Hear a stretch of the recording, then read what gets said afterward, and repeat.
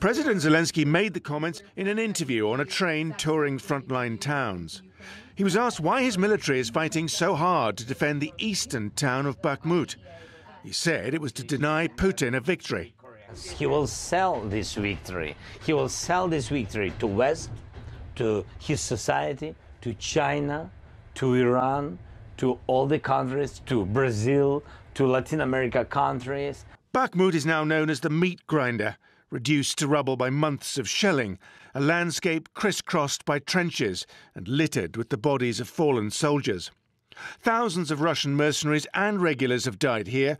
Ukraine's dogged resistance has come at a high price, but Russia's advance seems to be faltering. Putin's victory remains elusive. Zelenskyy also said he was keen to speak to China's President Xi Jinping following the latter's visit to Moscow. I had contact with him before full-scale war, but during all this year, more than 1 year, I didn't have, and I really wait when our teams will find a solution. But no plans yes. at the moment. Yes. Okay. Yes. Would you invite him here to Ukraine? Oh yes, we are ready. We are ready to see him here. Russia conducted drills with nuclear missiles in Siberia on Wednesday, while in Moscow, Deputy Foreign Minister Sergei Ryabkov said following its withdrawal from the START arms control treaty, Russia will no longer send notifications of its nuclear exercises to the Americans. The head of the UN's nuclear watchdog, Rafael Grossi, arrived in Zaporizhia to inspect Europe's largest nuclear power plant.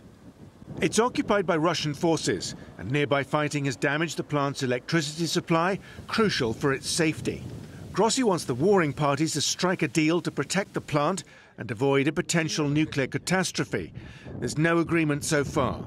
I think that in general the situation is not improving. It is obvious that military activity is increasing in this whole region.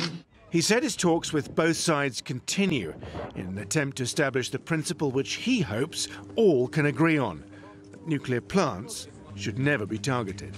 Simon McGregor-Wood, TRT World.